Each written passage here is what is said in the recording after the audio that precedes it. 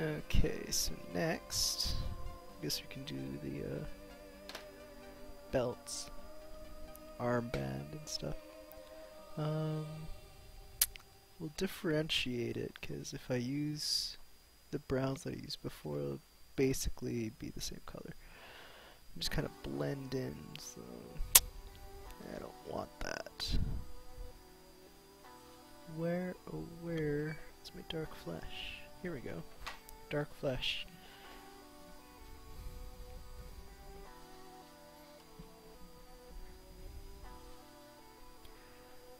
Classic Games Workshop paint.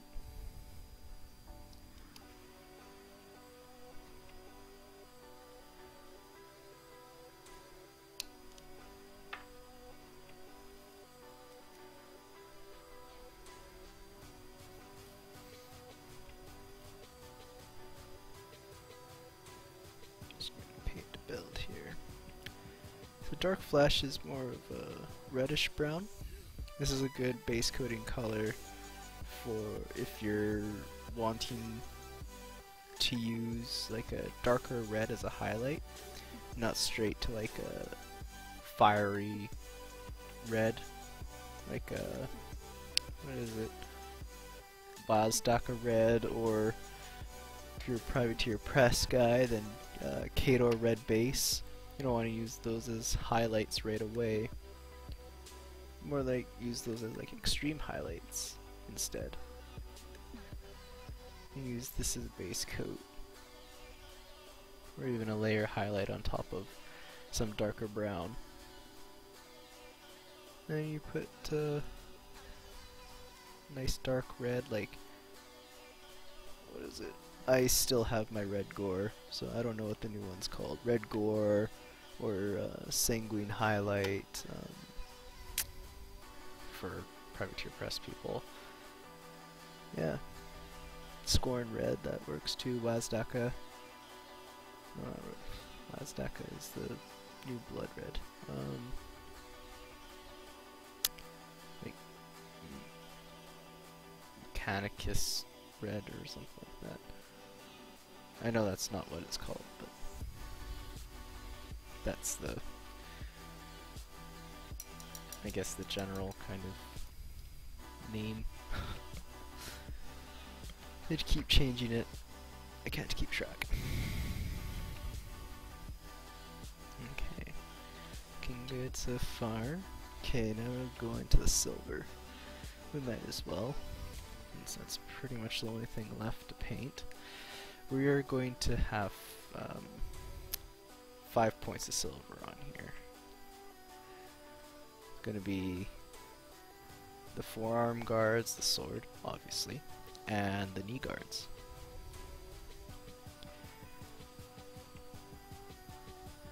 Because we already have the dark flesh on 3 points. That's my phone. I'm just gonna let that ring.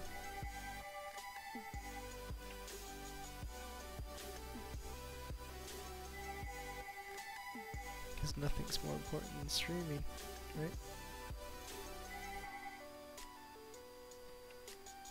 There's a little thing, little bit that I forgot to cut off. You know, when you're painting, it's always good to have like a knife or a file or something like that handy, because if you have some flash or mold lines that you missed, you should really just be able to quickly remove it without much hassle. Otherwise, you're gonna finish it and then, or you're gonna keep painting and then it's just gonna drive you crazy. Because it's like you're putting in all this work on the model and then there's this one flaw that no amount of paint other than straight up just dumping paint on it until the mold line goes away, it's gonna fix it, right? So you might as well get rid of it. It's okay if that little itty bitty bit doesn't have primer on it, just as long as as long as it's clean, right?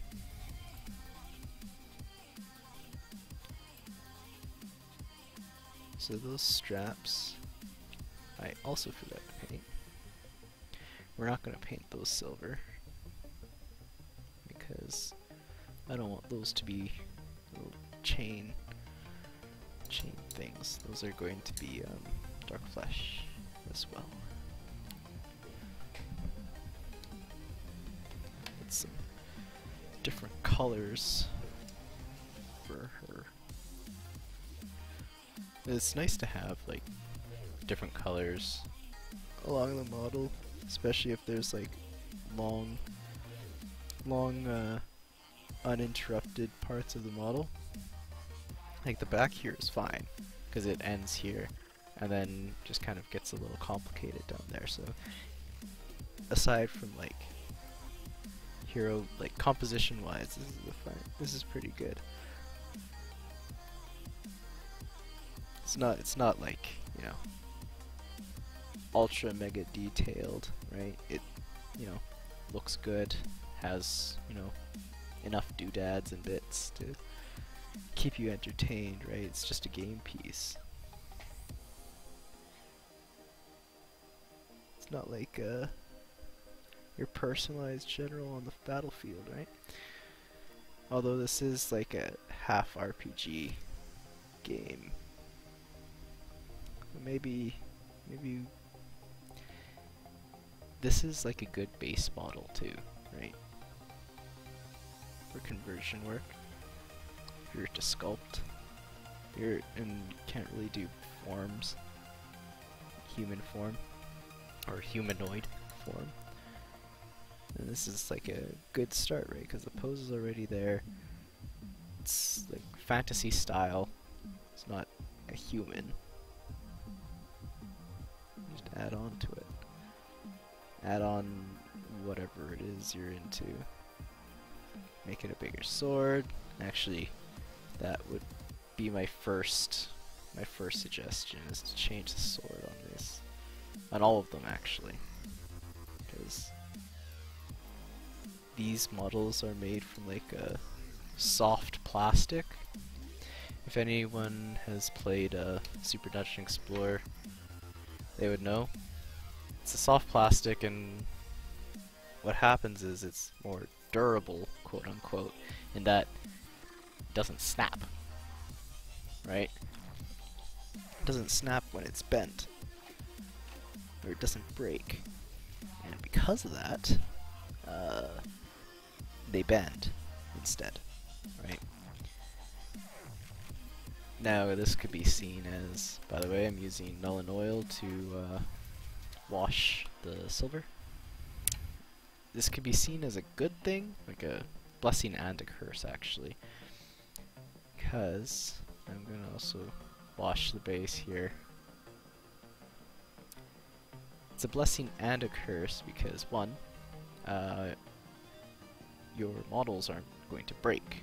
They'll probably snap off the base before any bits of them actually break. However, when they bend, the bits stay bent, and it's very hard to get them back into the right place. The best way to fix them, aside from replacing them with brass rods or resculpting the bit, is to get like hot water, just like a resin model, in order to fix the pieces. You either get a heat gun or just hot water, like boiling almost, and you just soak it in there for a few seconds, take it out, bend it into the right shape, or bend it into the right shape in the water, keep the shape, and then transfer it over to cooler water. And I totally forgot why I brought out the Null and Oil in the first place. But yeah, when you transfer it over to the cool water, obviously cools it down and hopefully keeps the piece in place. Unfortunately, some of the time it doesn't work. Tried it on a couple models before. It had this, like, there were some bad guy monsters in this game that have staffs. They're like necromancers or something like that. They're long and thin, and during the shipping process, they got bent, and these staffs were doing basically 180s on the model. The staffs didn't break off. Nope. It's a testament to the plastic technology. But I could not for the life of me set them back into the right place. So I clipped them off and replaced them with brass rods. Fortunately, that's the easiest one to do because they're just, you know, cylinders, they're staffs, right? So a brass rod is a very easy fix. But something like the sword here, you can see it is bent, just kind of right there, right in the middle. And that's a little bit harder because you need the right size styrene piece or sculpting or whatever resin bit, and then, you know, glue it back on. And then by doing that, it makes it, you know, less durable.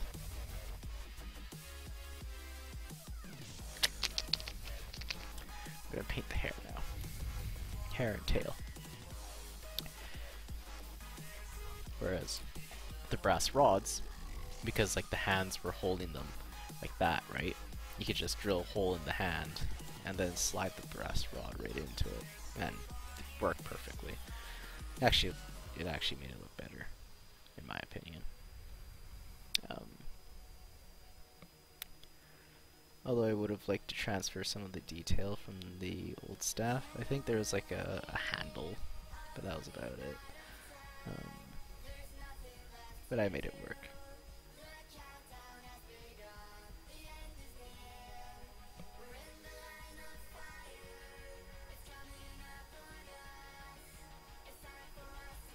So this highlighting layer is actually Jack Bone from Privateer Press. This is a really good one. This is my replacement for Commando Khaki, or whatever the new word for it is. But I am planning on getting like a Vallejo equivalent, since I love the Model Air so much. I should also try the model color and game color lines from Vallejo. See what the difference is and how it all works and stuff. 'Cause I got the Model Air paints specifically for my airbrush.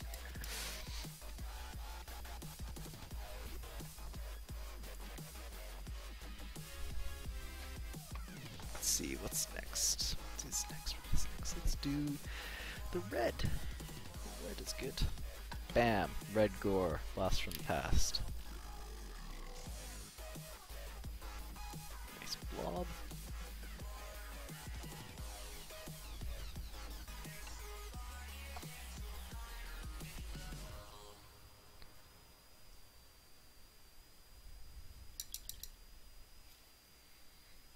So we're gonna need thin brush for this.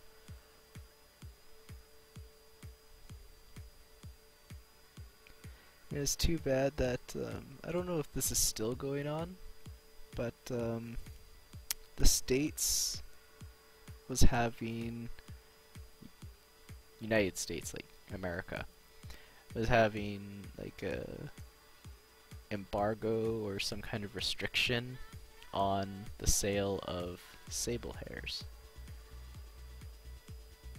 Not sure, I didn't really read into it. Probably something about hunting sable and was unethical or whatever. and the production kind of stopped, which sucked. So Canada up here doesn't produce sable hair. The only other place that produces sable hair is Europe, I think. And the prices of sable hair brushes skyrocketed. Absolutely ridiculous. Fortunately, I managed to get this Winsor & Newton brush and a couple others when it was just at the point of being absolutely outrageous. This was like $15 or something like that. Totally dumb. But before long, like, this brush was like 20 bucks or something like that.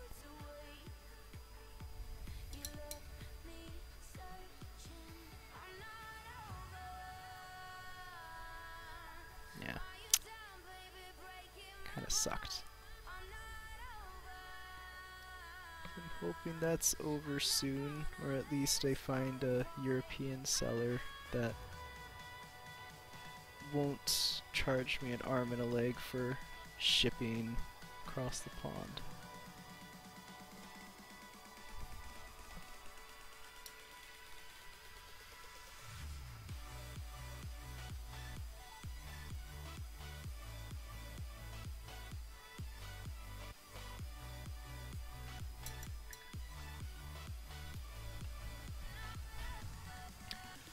Let's do the clothing, I suppose.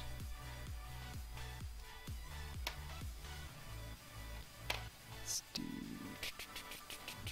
Where's my... here we go. That's Ultramarines Blue. Blast from the Past as well. I believe this is now like... some kind of Warhammer Fantasy or, well, Age of Sigmar thing. Well, Warhammer Fantasy, now that the world has been destroyed. So the stuff is, it's like, oh, what's it called? It's like Middenheim Blue or something like that. Of course, I'm sure I am totally wrong.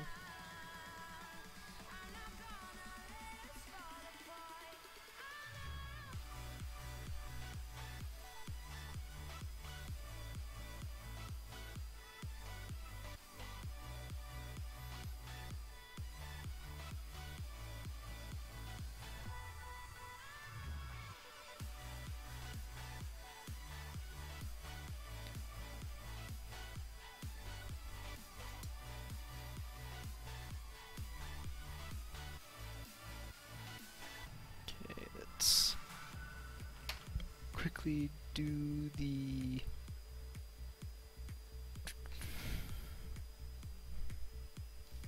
silver. This is Privateer Press Quicksilver. This is my replacement for Mithril Silver, or, well, Runefang Silver from Games Workshop. Bigger bottle, basically the same formula. And it works just as well in my eyes.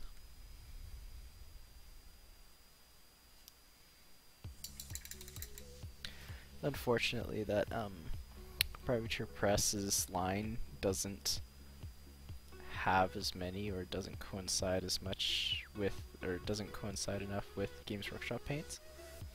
I really do like the colors, at least, from Games Workshop. Definitely not the price. The only alternative, well, alternatives are Reaper and Vallejo. And there is one hobby store in another city in my area. So I live in like the outskirts of Vancouver, called a place called Surrey. And the only place that sells Vallejo and Reaper is Imperial Hobbies in Richmond, which is like a half-hour drive away.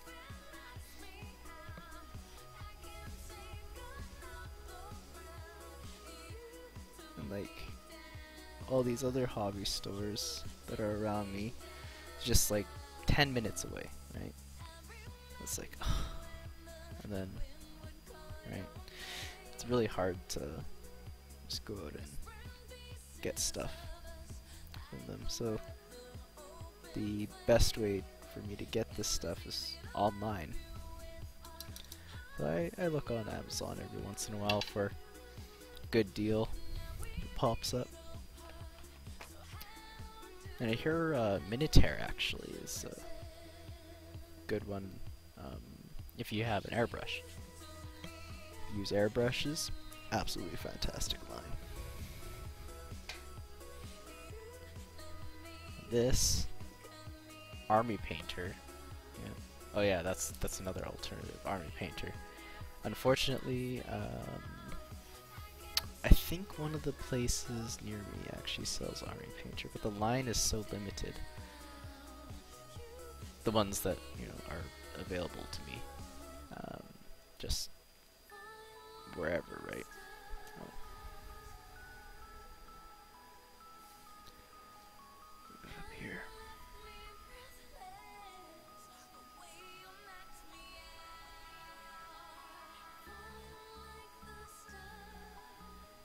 Okay. Just a little itty bitty dot. I'm gonna do the eyes. And like the last model that I did, he had a blindfold. This one does not, so I need to do the eyes. And we're just going to do regular white with pupil. Don't need to do anything fancy like red eyes or anything like that. There we go. You see that? Oh yeah, she looks scary already. She is the night, fear her. Okay, next we'll finish off the clothing with Shadow Gray, another Games Workshop paint.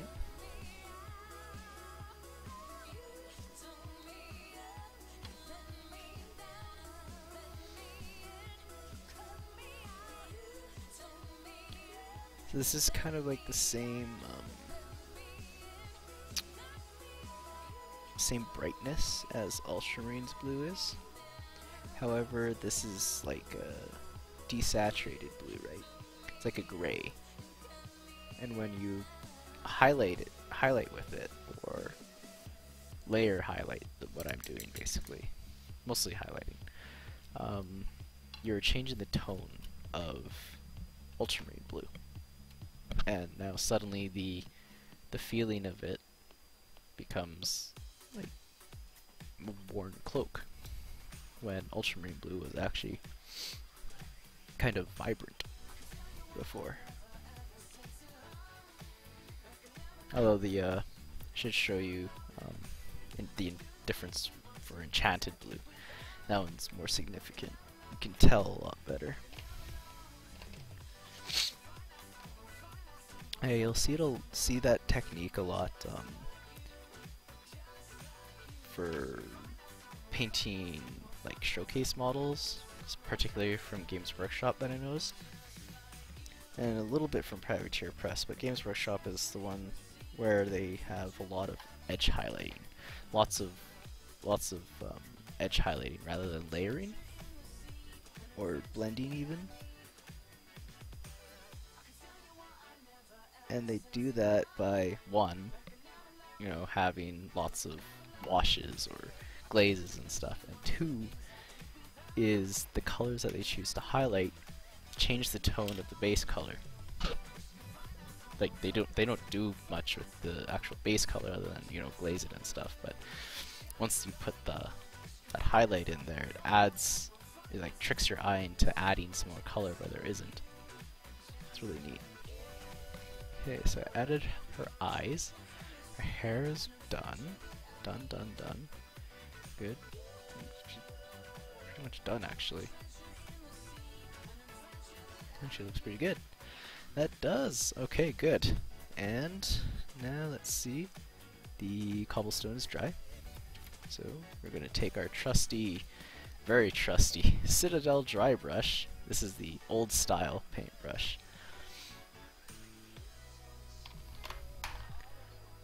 If you guys remember that, this is like from a decade ago.